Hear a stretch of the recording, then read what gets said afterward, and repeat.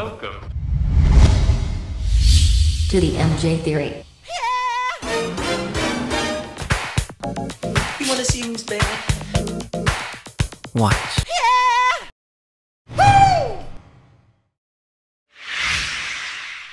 Hello to all my moonwalkers, my moonstalkers. Welcome back to another episode of the MJ Theory. Welcome, welcome, welcome, welcome, welcome, welcome, welcome. This is going to be part 2 to the Vindication Day Special. And this is the episode, ladies and gents, where shit goes down. It's about to go down. I'm going to go through everything that was going on, that went on in the opening statements. And if you haven't seen part 1, where I go through Tom Sneddon and Tom Mesra's opening statements, please pause this video, check yourself, get a snack, and go watch that episode. It's chock full of funnies. No one is safe from my commentary. Go check it out. Go give it a listen. Give it a watch. And come back here and see what else I have in store for you. Because, guys, when I tell you that the things that Tom Sneddon says are absolutely ridiculous and Tom Mesra is just the snarkiest man around, I'm not kidding. And I also go into Martin Bashit. I go more into Janet Arvizo. I go into how Tom Sneddon planted evidence. Bitch, I hope the fuck you do. You'll be a dead son of a bitch, I tell you that. You heard that correctly, ladies and gentlemen. He planted evidence. So if you want to hear about all of this and more, we'll get into it right now. Here is where I break it all down for you. Now this is a story all about how my life got flipped, turned upside down. So Tom Sneddon opened his whole, well, he didn't open his opening statement, but he opened where he was talking about the indictments and this and that and what have you. He opened it by saying that the case began with 10-year-old cancer-stricken Gavin Arvizo. That is not correct. But in reality, it began with a piece of shit tabloid journalist named Martin Bashit. Boo! You stink! Well, he's not a tabloid journalist, but the way that he did the Michael Jackson interview, he may as fucking well be a tabloid journalist. And Martin Bashit, I pray to God that you are listening. So Martin Bashit was an up-and-coming journalist in Britain. Basically, he finagled his way into Michael's life using Uri Geller as a middleman. Now, Uri Geller was a magician who Martin Bashit figured could get the connections that he needed to Michael, and sure as shit, he was able to.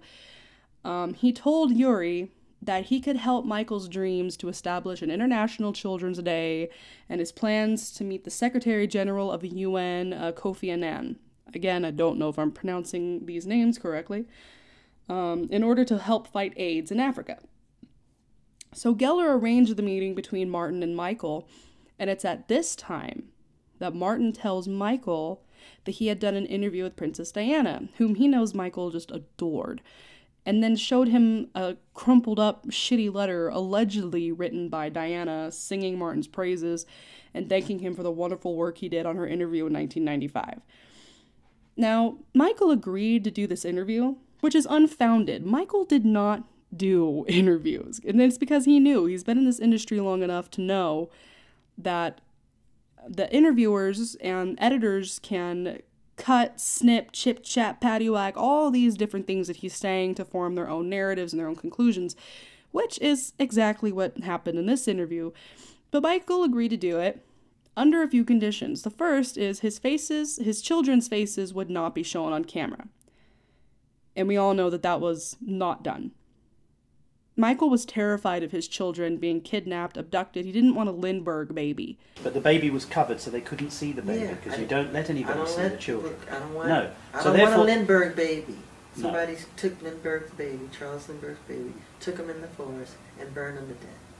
Okay, so I don't want that to happen to my children. So I put veils over them. I don't want people seeing them, because the press they can be very mean. I don't want them to grow up psychologically crazy because of the evil things they could say to them. I want them to be normal. That makes sense, doesn't it? Yeah. Right? It does. The second condition was he would get a chance to review and edit the documentary before the footage aired. And I don't have to tell you what happened with that one. And the third is that all profits would go to charity. Except Yuri wanted a kind of like a finder's fee for connecting the two and all that. And let's not lie and kid ourselves. Michael's image in the early 2000s really, really did need a boost. I can wholeheartedly understand why he would want to do such an in-depth interview like the one Martin sold him on. Only that's not what Martin wanted to show the world. That's not what Martin wanted. Martin wanted to establish himself even more as a journalist after having already done Diana, Princess Diana, and now he wants to represent Michael Jackson in this interview. And he in no way, shape, or form wanted to help Michael Jackson with this interview. He wanted to paint the narrative that the world had about him since 1993 and really, really shove it out there in people's faces that Michael was this weird, eccentric, kitty-loving, kitty-touching person, which he was not. And Martin used yellow journalism to sell that whole thing. And yellow journalism is essentially when, basically, in layman's terms, it's when you don't produce what you're selling. You use all these big captions and these big, it's clickbait. It's what clickbait is today. And so Michael actually ended up suing Martin Bashit. But I'll get more into all of the Martin. I have a whole episode planned just on Martin Bashit and his ridiculousness. It should also be noted that Martin forged Michael's signatures on contracts. Then I do have some photo evidence to show. And anybody who sees this picture knows that that's not Michael Jackson's signature. That's not his signature in any world that we live in. So in the documentary, Martin paints a horrendous image of Michael, asking him loaded questions that could be altered in editing using B-roll footage to mask the edits and the sound bites. Now, B-roll, for those who don't know, and I'm in this industry, so I understand B-roll, and people use B-roll for all kinds of things. Now, B-roll is, it's when someone's in an interview and they cut away to something really quick. They cut away to an exterior shot, or they cut away to archive footage, while the talking is still continuing underneath it. So B-roll is commonly used to mask edits, audio edits. Now, when you're editing somebody's interview, especially if it's a video interview, you can't let the video of the interview continue because it'll be all choppy and all over the place. But when you use B-roll, the edits are smooth and the audio seems genuine. And anybody who's seen the Living with Michael Jackson interview, it is primarily B-roll footage. A lot of it. And B-roll as well of Martin Bashit just staring at Michael while he's answering his questions. That's B-roll. When the edited footage is anything other than who's speaking while they're speaking, B-roll. Okay, now cue the music and that star thing.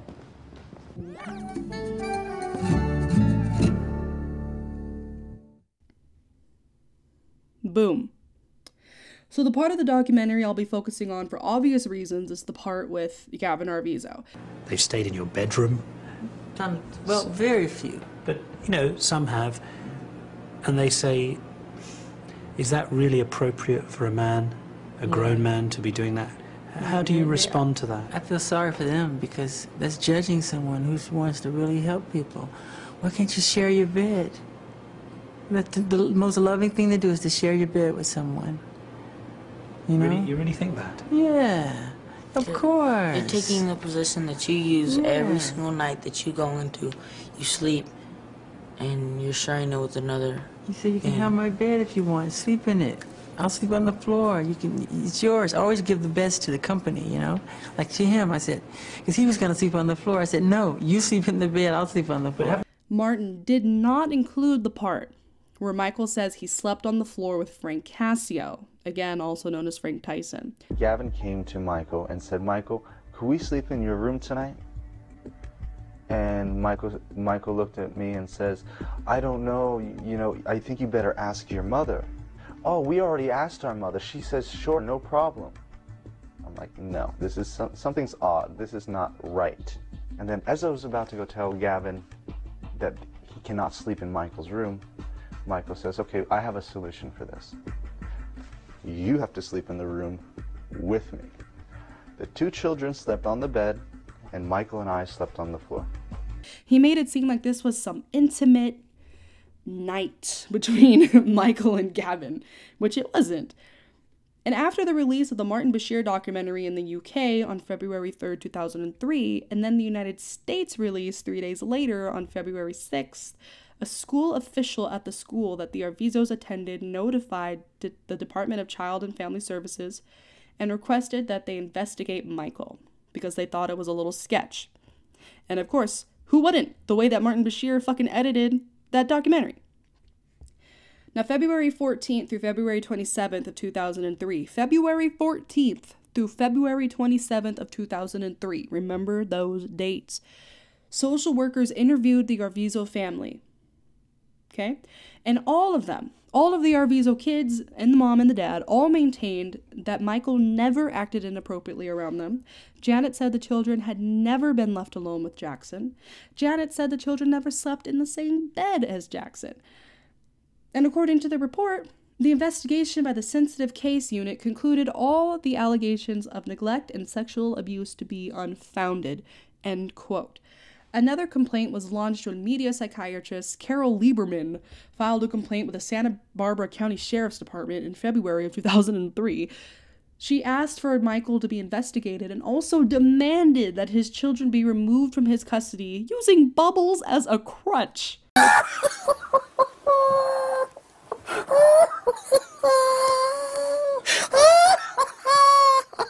She said, and I quote, "Bubbles the chimp is reportedly now living in an animal sanctuary. One would wonder how and why that came about. If Mr. Jackson is unable to take good enough care of his pet chimp, should you be concerned for his children?" End quote. No, bitch, you shouldn't. Do you know how many dogs my family has taken, like, to the shelter or taken or given away or sold because we either couldn't take care of them or they were really misbehaved dogs and they needed to go to a home that was better suited, which was the case for Bubbles? If that's the case, then my parents should have been investigated years ago. I am in danger. And Lieberman also noted about the boy in the documentary, Gavin, there was an unmistakable sense that something sexual had occurred with the boy as evidenced by his body language and his submissive demeanor towards Michael, end quote. Now this bothers me so much because they're holding hands and Gavin has his head on Michael's shoulder, and I would do that all the time with my parents when I was little. They didn't molest me. And even during the rebuttal tape that the Arvizos filmed with Hamid Moslehi, who was Michael's private videographer, you'll remember him from the not Living with Michael Jackson documentary, but the rebuttal video with Maury Povich. Hamid Moslehi did all the behind the scenes footage for Michael's cameras. When the Arvizos did their rebuttal tape with Hamid, even Janet made a point in saying, she didn't think the cameras were rolling. She was like, make sure you get a shot of me and Gavin holding hands, because me and Gavin are holding hands right now. And we didn't plan that. It's natural. It happens when you're with a parent or with Michael, who was a father figure, blah, blah, blah. She even defends Michael in that way, and she had no idea the cameras were on. Hey, you know how Bashir zoomed in on him holding hands? Do that the same thing. Because because that's what a mother does with a son, or a father does with a son, and they try to make it out to be something wrong and dirty. So the Santa Barbara County Sheriff's Department investigated and closed the case on April 16th with no further action required. And their report cites interviews with the family that were conducted by 3 Los Angeles social workers. And according to the alleged victim, Michael is like a father to me. He's never done anything to me sexually, end quote. And he added that he never slept in the bed with Michael, end quote, and that his mother was always aware of what goes on in Neverland, end quote. Janet told social workers that Michael's like a father to my children. He loves them, and I trust my children with him, end quote. She also said he had never been anything but wonderful. My children have never felt uncomfortable in his presence. Michael has been a blessing, end quote. Davelin also defended Michael, saying, Michael is so kind and loving, end quote.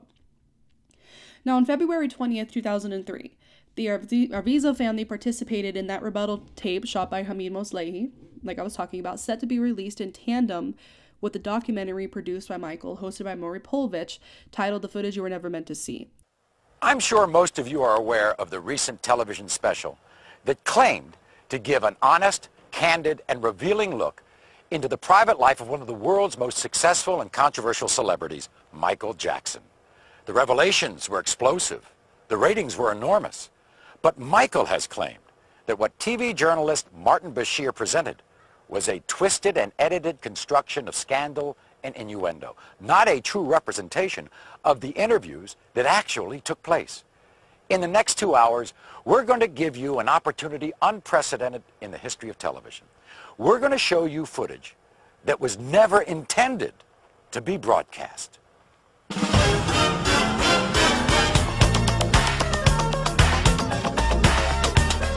Tonight, the private video from Michael's own cameras. Cameras that shot the Michael Jackson interview.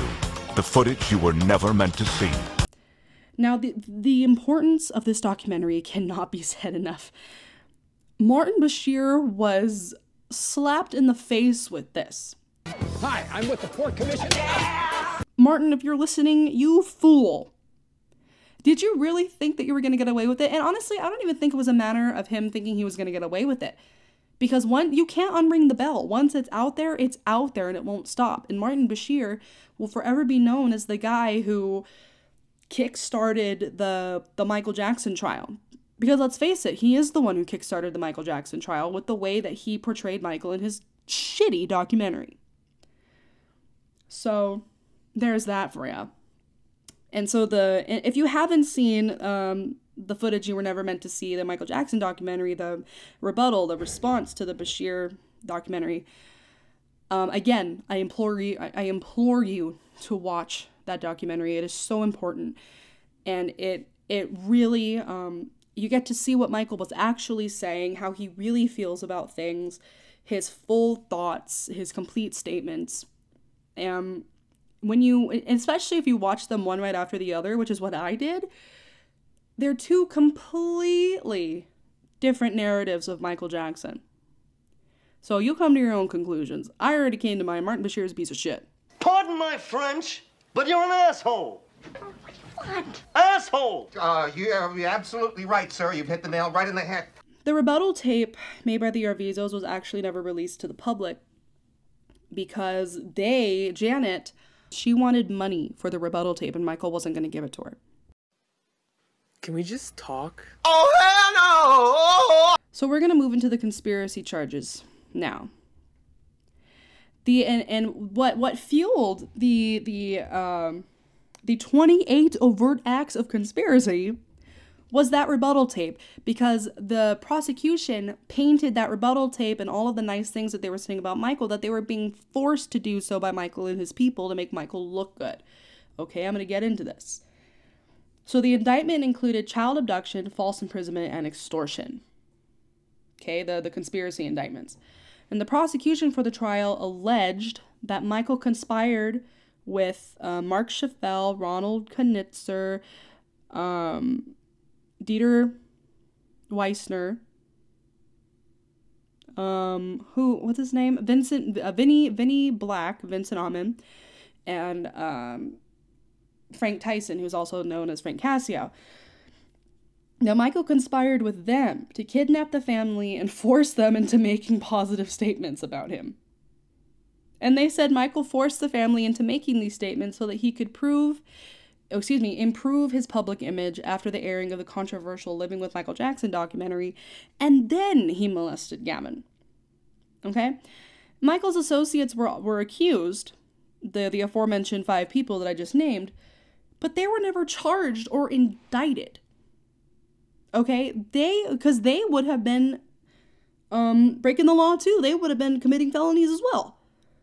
But they were never charged. Thomas Lennon didn't care about them. Oh! Legal experts claim that this is because Sneddon may have threatened them with charges in order to tempt them to turn on Jackson. And Joe Tacopina, I think that's how you say his name, who represented 2 of the alleged co-conspirators, but don't know which ones, he says his clients were offered immunity if they agreed to testify against Jackson, and both men refused Sneddon's offer and denied the family's allegations. Okay? So let's break this down. During the summer of 2003, okay, Sneddon was informed by psychiatrist Stan Katz, who, like I said earlier, Larry Feldman, the man who also represented Evan Chandler, he was initially going to use Stan Katz during the 1993 allegations before it settled out of court. Stan Katz told Tom Sneddon that private investigator Bradley Miller, who was working for the defense, was in possession of the tape that the accuser and his family made for Michael, and on it they were praising Michael, which was obviously a huge blow to the prosecution's case. Okay? So the tape of the family praising Michael was made in February, early February, not early February, like mid-February, which directly contradicts the family's initial claim that Jackson had kidnapped them and molested the boy that same month. So when Sneddon learned that about the tape, Sneddon raided Miller's office, took the tape, and viewed it. Okay, and these actions violated Jackson's attorney-client privileges because Miller was working for Tom Mesereau and his defense team. Okay? And this isn't the first time Sneddon's done some foolishness during this case, but I will get to that. Tom Sneddon knew that Michael's entire defense strategy was going to be how the Arvizos denied any claims of sexual assault on tape, and in 2 or 3 other interviews with DCFS, and social worker interviews and all this and that, they had denied claims of sexual abuse. And to discredit this evidence, he claimed that the family was coerced into making positive statements on Jackson's behalf so that the singer could improve his image after the Bashir documentary. This is the basis of the conspiracy charge brought down by the grand jury in April 2004. Had Sneddon not seen this tape, it very well could have been used to exonerate Michael. Instead, Sneddon molded it and reshaped it in order to paint that videotape as evidence of a criminal conspiracy. This guy was desperate for a conviction. Okay? And going along with this new strategy, the family later claims that everything they said on the tape was scripted and that they were whisked away to someone's house in the dead of night to tape it. Okay? And the family's story changed over the course of the entire investigation, initially claiming that Michael started molesting Gavin on February 7th of 2003, immediately after they returned from their trip to Miami, which was that same flight where they said Michael licked Gavin on the forehead and they all drank wine and shit. And then I'll talk more about that in a second. And this is also recorded in the prosecution's initial felony complaint that Gavin claimed the molestation happened on February 7th of 2003. Okay? And that felony complaint was filed on December 18th of 2003.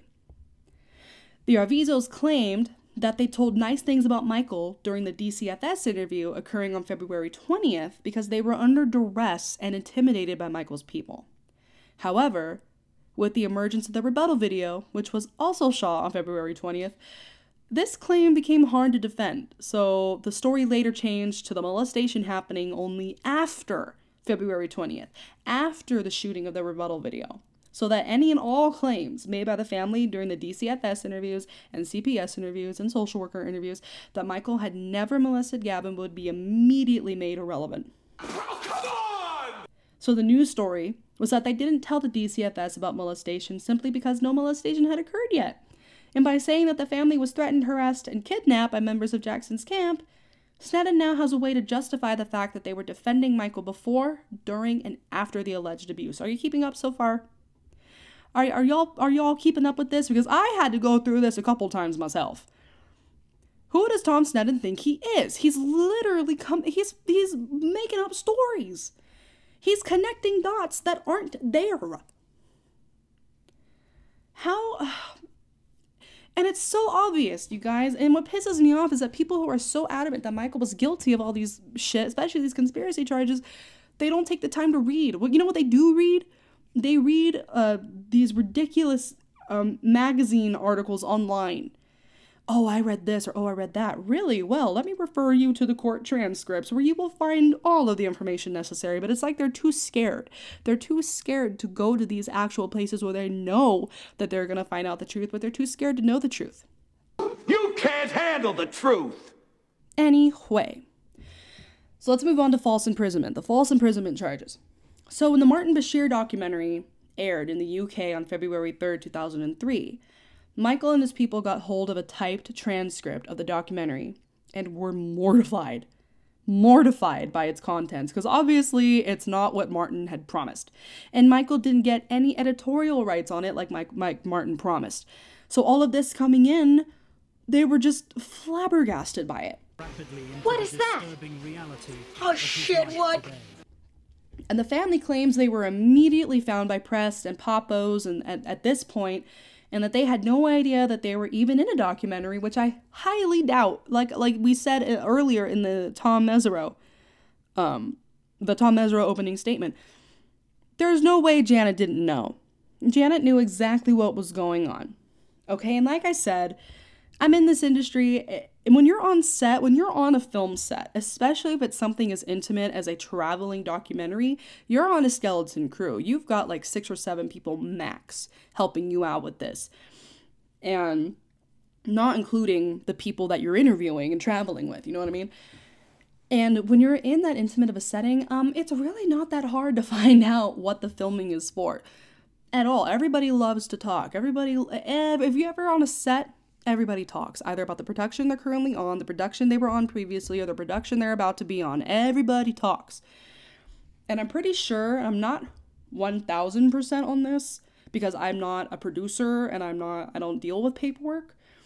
They probably had to sign something to be in that interview, be it an NDA, which is a non-disclosure agreement, or perhaps a waiver saying that they give the production permission to be on tape, blah, blah, blah, this and that, what have you. But given Martin Bashir's recorded history of forging documents, I wouldn't be surprised if he either forged their signatures or mucked up the paperwork somehow or just skipped it entirely. So that would fall on him in that regard. But then again, this is just a theory. The MJ theory. Also, when Janet found out about the documentary, she asked for some money for it. Like I said, she wanted distribution rights because her son and her family were portrayed on the tape, and she knew that she could make money off of that somehow. And of course, they weren't paid any sort of money. And what does this all remind you of? What does this remind you of? Does this remind you of something that might rhyme with Mevin Handler?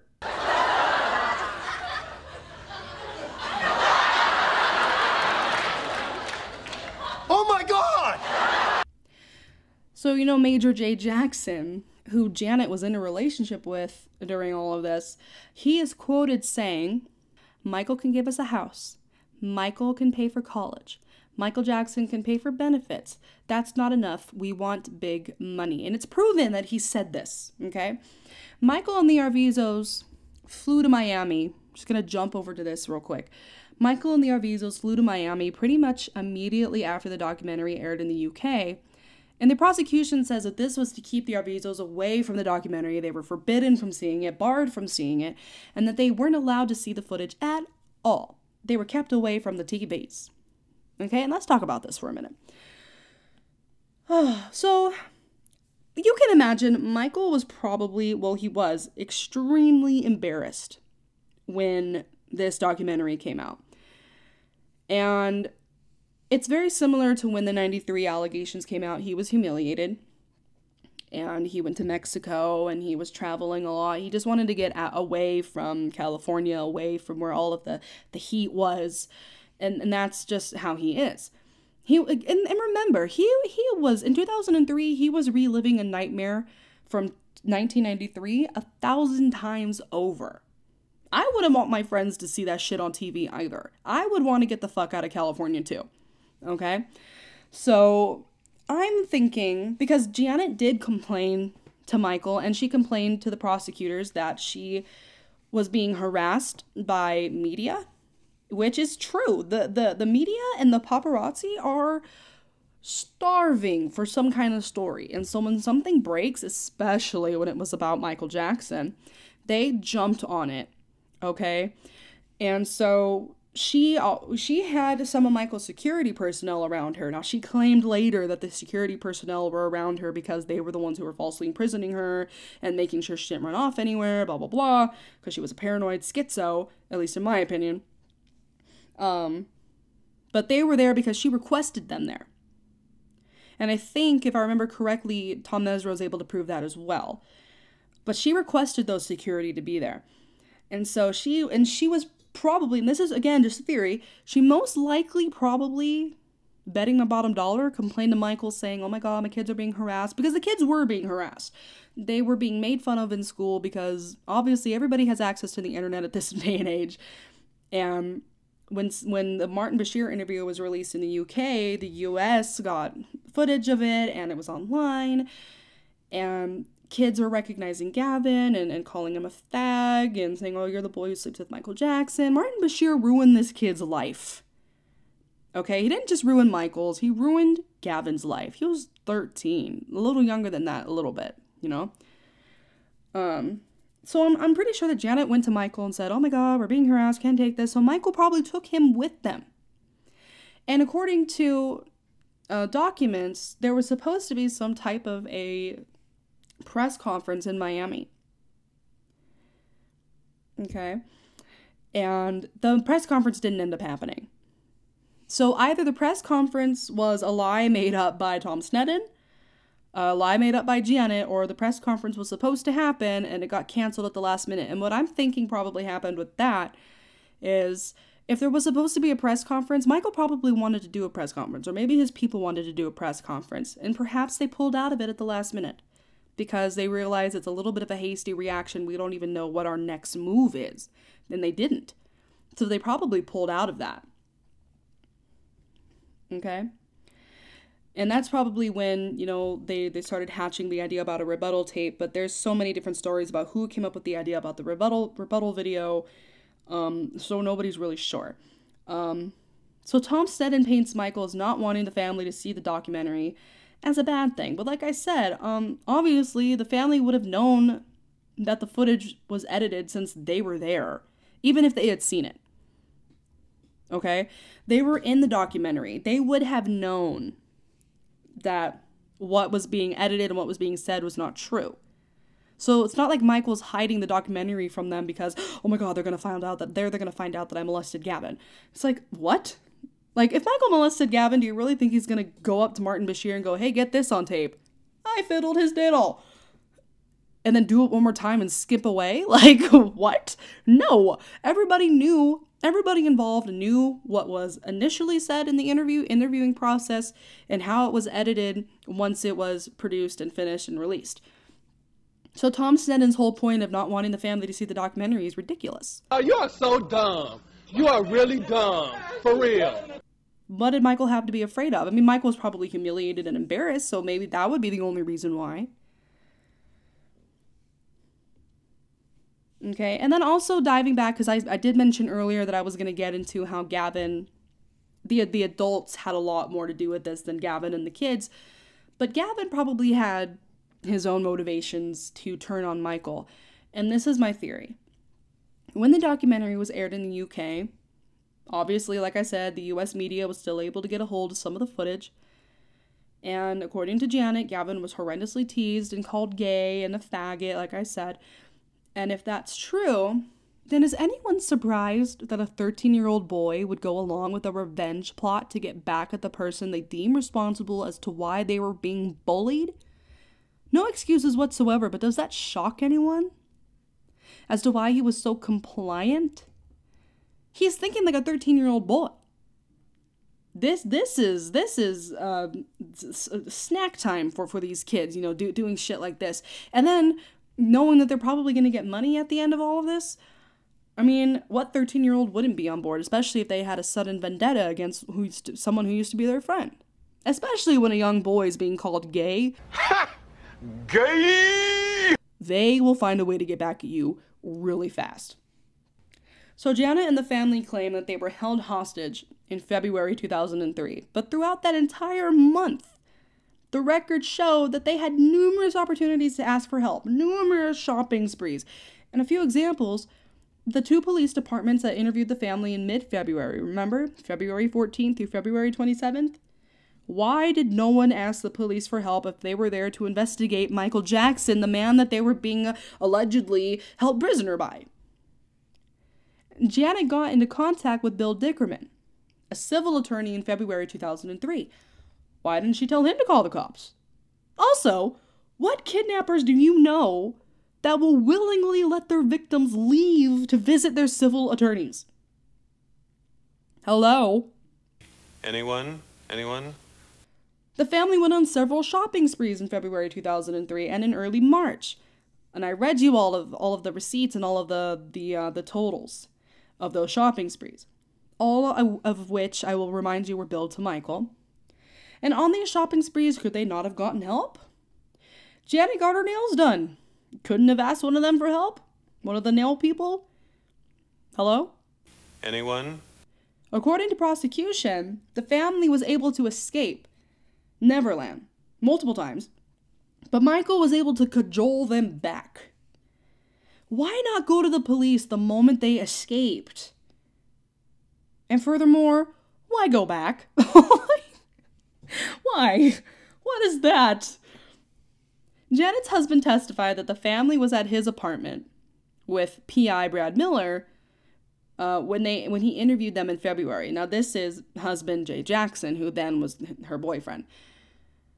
Now, why were they at the stepdad's house when they were supposedly being kidnapped by Michael Jackson and his employees?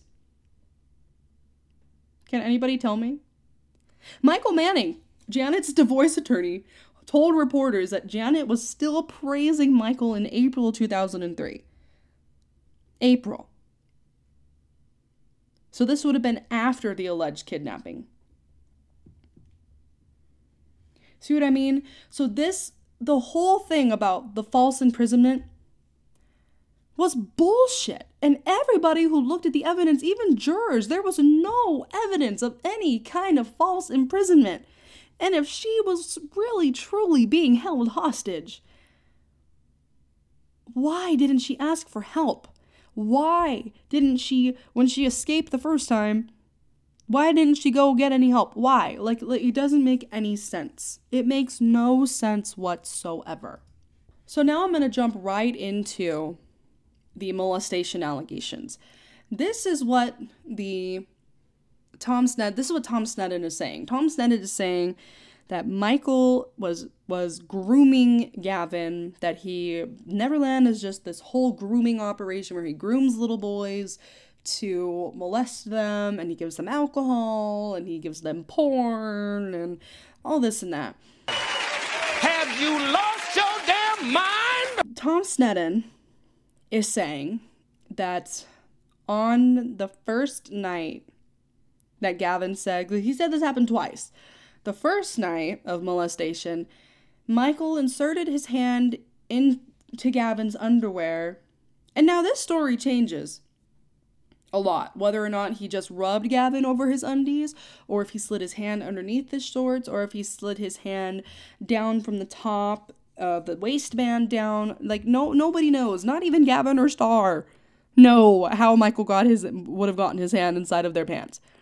Which is strange. Okay? And the other issue is that Star claims to have seen this entire molestation of his brother, because Star was the only witness to Gavin's alleged molestation. The issue is that Star claims to have seen this happening while ascending the stairs into Michael's bedroom. Okay? Video evidence taken at Neverland disproves this so hard. You cannot see anything. You cannot see a bed. You cannot see on top of the bed as you ascend the stairs because there's a big-ass desk obstructing the view from the stairs. Star would have had to have been standing at the top of the stairs where Michael would have been able to see him standing there, just chilling. And there's video proof of this. Okay, and they used it in the trial. And also, Michael's bedroom, there's an alarm on the door. Michael was very, very private. He always kept the shades drawn in the house. He did not like the possibility of a paparazzi person breaking into the house, taking pictures of him, taking pictures of his kids. He liked to know who was coming up the stairs. If somebody was coming into his room, he treasured his privacy. So he had this alarm on his door. And Starr couldn't even correctly, during the trial, he couldn't even correctly imitate the sound of the alarm. Like, did it go boop, boop, like a 7-Eleven, or did it go ding? Like he couldn't figure it out, you know? And so anyway, so Starr claims that he was able to just walk in the room. Nobody stopped him, and he was able to go in. And then he just walks up the stairs, he peeks up, and he sees his brother being molested, and then he just leaves and goes back to his room.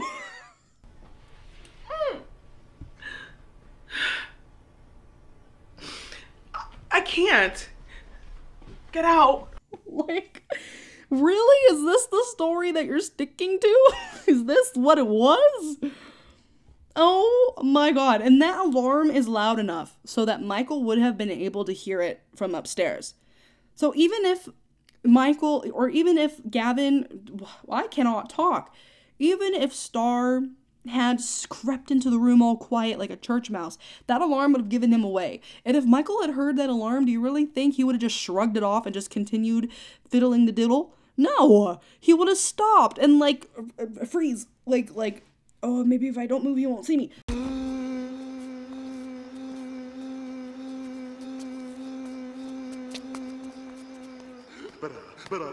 Like that kind of thing, you know what I mean? Like, but Michael would not have just continued. There's so much wrong with this testimony. And Tom Mesereau was able to disprove it. Boom, boom, boom. Easy peasy, you know what I mean? So the next time this supposedly happened, Gavin says that Michael masturbated him and then grabbed Gavin's hand and put his hand on Michael's dick, and then Gavin pulled away, and then that was the end of it.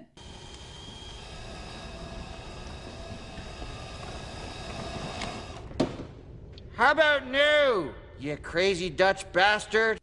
And another quick thing that I wanted to mention to you guys about the child molestation and pedophiles in general, because Tom Sneddon, like I said in the last video, was painting Michael Jackson to be this horrible, horrible pedophile, this textbook child grooming pedophile. And like I also said, there was no evidence, no physical evidence, no proof, no nothing. But here's the thing, pedophiles just can't help themselves. Criminals in general just can't help themselves. That's mostly, if you look at statistics, the most of the way that criminals get caught is because they talk too much. They even portray this shit in movies where the villain will go on and on about their dastardly plan, and then they get busted. You know, so pedophiles cannot help themselves, and the proof is in, you know, people like Mark Salling, who I spoke on in episode 1, and how he got caught with the child porn was he confided in an ex-girlfriend, who for some reason he thought was gonna get a real kick out of it. Like that's what, you know, got her moister than an oyster. If you're listening, Ashley Oddball, I'm a huge fan.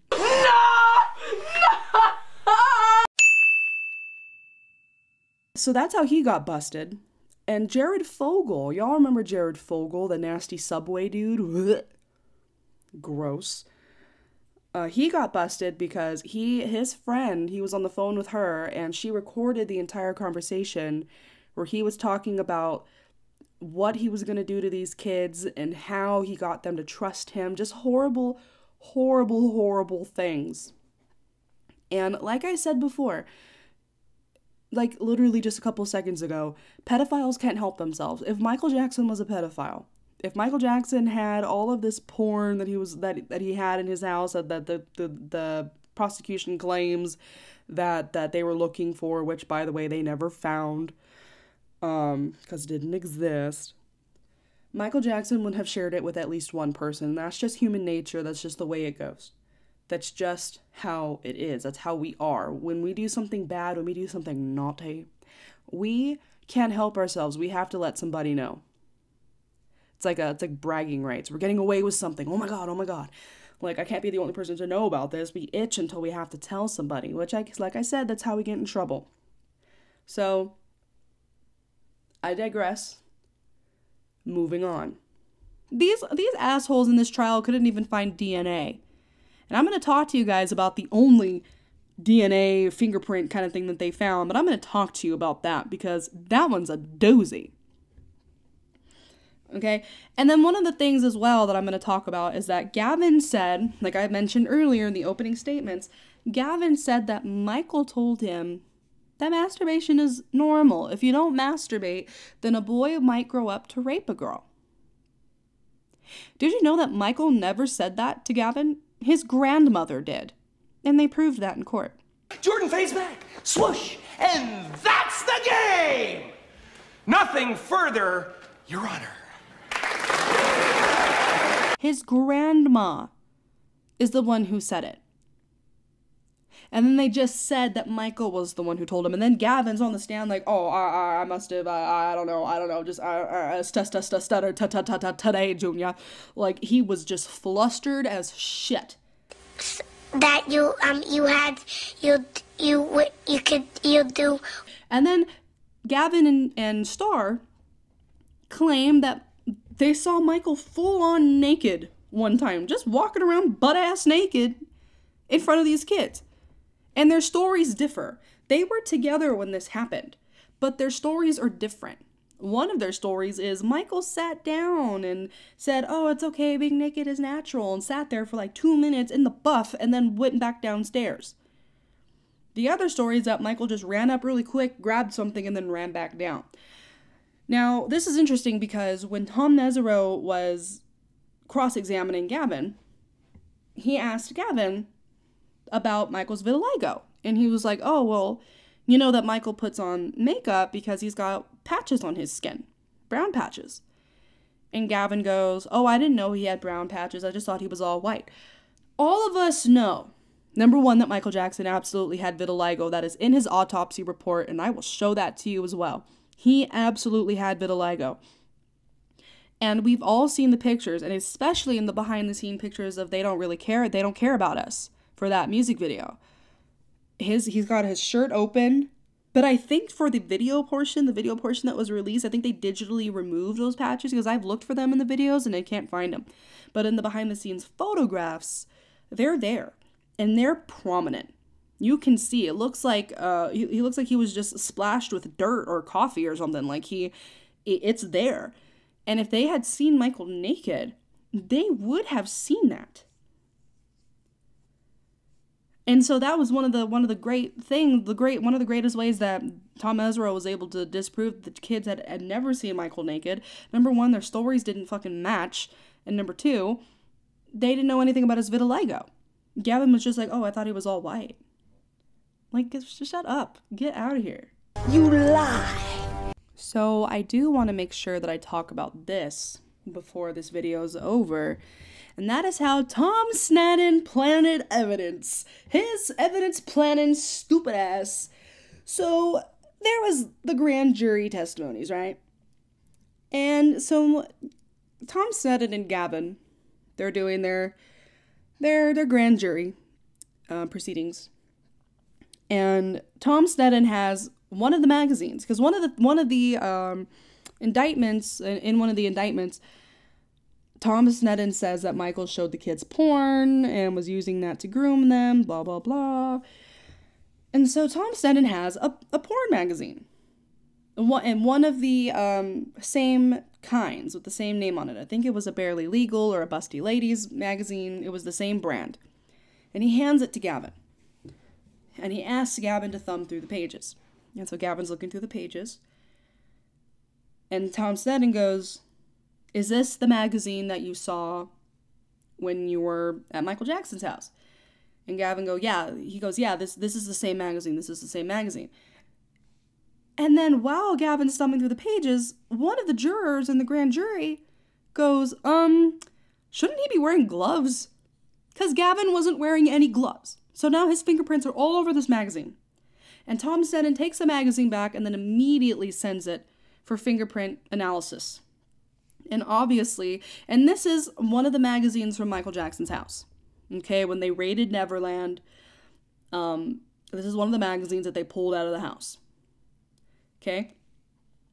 And so, later on in court, obviously they found, and when they did the fingerprint analysis, obviously they found Gavin's fingerprints and they found Michael's fingerprints on this magazine. But during the court, in court during the trial, when Tom Mesereau is cross-examining Gavin, they've got a picture of the magazine up on this big screen, up on this projector. And Tom Mesereau is asking Gavin, like, okay, so you said that this was the magazine, right? And Gavin goes, yeah. And Tom Mesereau goes, this is the same magazine that Michael Jackson showed you when you were staying at Neverland. And Gavin goes, yeah, I remember this one. I remember it specifically. And Tom Mesereau goes, what's the date on this magazine? When was this magazine published? The magazine was published 7 months after Gavin left Neverland. So Tom Mesereau was asking Gavin, like, how were you able to see this magazine if it wasn't even printed until 7 months after you left Neverland? And Gavin's just like, You could do so. You could. Tom Sneddon planted evidence on the wrong, on the wrong magazine. You idiot. Oh my God. You can't make this up. Thomas Sneddon was so desperate to get Michael's ass. It is so, it's sad, really. That's just what it is. It's just sad. You are a sad, strange little man. And Tom Sneddon even, I don't remember if this was, I don't know why I didn't put this in my notes. I'm not sure if it was in the 1993 case. Tom Sneddon made a website encouraging anyone and everyone to come forward with whatever information they had on Michael Jackson. Tom Sneddon went worldwide looking for anyone to testify in 1993. Okay? He went worldwide. He went to Mexico. He went to Australia. He went overseas. He went everywhere. Which, mind you, is probably why the 1993 thing cost so much money when it didn't even go to trial. He was desperate for a conviction. He was the DA. He wanted a big win, didn't get it, and then 2003 rolls around. He's able to get Michael Jackson. 2005 rolls around. It's so sad and it's so obvious. Okay, and like I said before, the people that Tom Sneddon got to testify against Michael all had something against Michael. They were wrongfully terminated employees, or they felt that they were wrongfully terminated employees. Or they were people who have notoriously gone to tabloids previously to get money. Do your research. It is not hard to find this information, and I'm giving it to you on a platter. This whole trial is a goldmine, a wealth of information. And it's in here. And it sucks that hardly anybody is taking advantage of this information. Here, educate yourself. On June 13th, 2005, Michael Jackson was acquitted of all charges. And yes, he was acquitted. But in the court of public opinion, he was guilty. And that, I blame that on the thousands of media outlets that reported on this and only reported the prosecution's side. This is the dangers of the media and how important it is to not be sheeple and to do our own research. Because if we had done our own research back then and helped push the truth out, things probably would have been different. And I'm not excluding myself from that narrative either. We all could have done something. But what's important now is that we're getting the truth out. And I sometimes feel like maybe it's too little too late. But I'm not ever going to stop. I'm never, ever, ever going to stop telling the truth about Michael Jackson, because too many people have taken out big smear campaigns on him. You know what? It's about time that we smear some other people. It's about time we smear Tom Sneddon. It's about time we smear Janet Arvizo, Evan Chandler. Did I say Martin Bashir already? I'll say it again. Martin Bashir, Martin Bashir, Martin Bashir. Because they are the ones who are lying. They are the ones who are manipulating the media. These are the ones who should have no right to speak publicly ever. And that is my humble opinion. I will say, though, just because it gratified me so much, a couple of months after the 2005 trial ended, Janet Arvizo was indicted on and charged with welfare fraud after the trial. Yeah. But you know what sucks? She only got community service and some probation. That's some bullshit. There's no justice out here. But the jurors seriously hated her, man. They did not like Janet Arvizo up on the stand. They didn't. And speaking of the jurors, you know, a lot of them have done interviews and they talk and they say they would not, even today, they would not have changed their verdict. There was no evidence. And that was what all of them said. There was no evidence. Yeah, Tom Sneddon was talking all this game. And honestly, let's be real. Tom Sneddon's opening statement, I half expected M. Night Shyamalan to show up in the transcripts and say, written by M. Night. Like, you know, so many twists and turns and crazy shit. Like, it's a fan fiction is what it is. God. And I hope now, I hope that I've done my job correctly. I hope that after you listen to this, you're able to get a better understanding of what these charges were about, what was happening inside the courtroom. And I'm going to be going into this again in another video, because if I were to go through every single thing that happened inside that courtroom and bullet point every single thing that happened during the trial, this video would last until next Vindication Day. Okay, so I'm going to have to make this a two-parter. And please comment, tell me, what do you want to know about? What are your questions that maybe I haven't answered yet or maybe left a little too vague for you guys? I want to know. So please, please, please leave me a message or a comment and tell me or ask me, and I will figure it out for you. I promise. That's my job. That's what I'm here for. And can we please stop saying that there was child porn found inside of Neverland? There was no child porn found inside of Neverland. That is not true. When that story came out, I think it came out in like 2016, 2017. And just to further prove this point, there was a photograph that came with that article that claims it was part of the child porn that was found, and it's even detailed in this article, that photo. The photos of a little girl, she's standing in a playroom, and her undies are around her ankles, and she's got pantyhose around her neck, and she's like choking herself, and she's got makeup on and everything. And the article was saying that there was like kiddie torture porn found, and they described that photograph. That photograph was not printed until like 2015, I think, for some musician. And I think it's a she posted on her Instagram page using the original photo and the photo that they darkened and used for the article, saying, unless they time traveled and got a copy of my picture, I don't know how this ended up in the FBI files for the Michael Jackson trial, 1993. You know, and the Santa Barbara Police Department released a statement saying that there were portions of their findings, which was the two photographic essay books that I talk about in the other video, interspersed with shit from online. And somebody edited the two together and put it out online as if it was some actual article. And this is all stuff that you can find online, guys. It's not hard. Don't just read one article or two articles. Go across the map. And if you can, go straight to the source. Santa Barbara Police Department, go straight to the source, the court transcripts.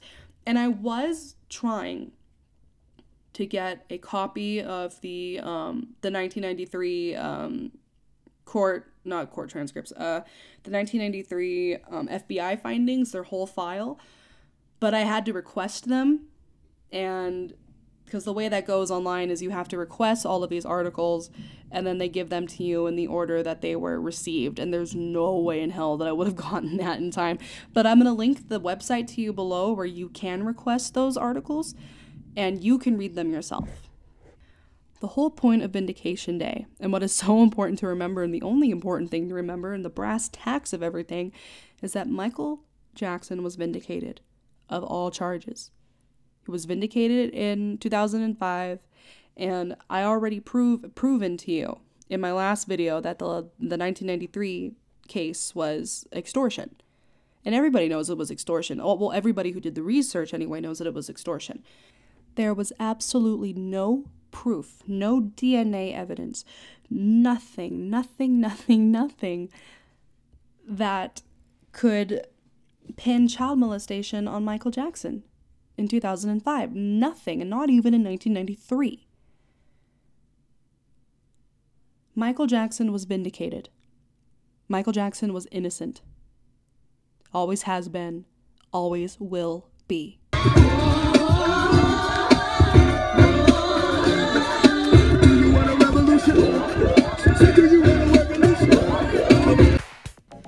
Well, that does it for this episode, for this Vindication Day special. I really hope that you guys enjoyed it. This was a very, it was a difficult video to make, and it was also a very easy video to make. Difficult because there's a lot of factual information involved, and easy because it's not hard to defend somebody who's innocent. So thank you guys so much for watching and for tuning in. I really appreciate it. And the next episode, I'm going to jump into someone that we all know about, Shauna Mongetal. And whatever your opinions are of her, my opinion stands that she's crazy. Thank you guys again so much for tuning into this episode, this very important episode of VMJ Theory to celebrate Vindication Day. If you haven't already, be sure that you're subscribed and that you turn on the notifications so that you can be aware whenever I post videos. I want you guys to come in and interact with me and comment and let me know how I'm doing, and if I suck, I mean, I'm sorry. So thank you guys again, and I will see you in the next one. Bye!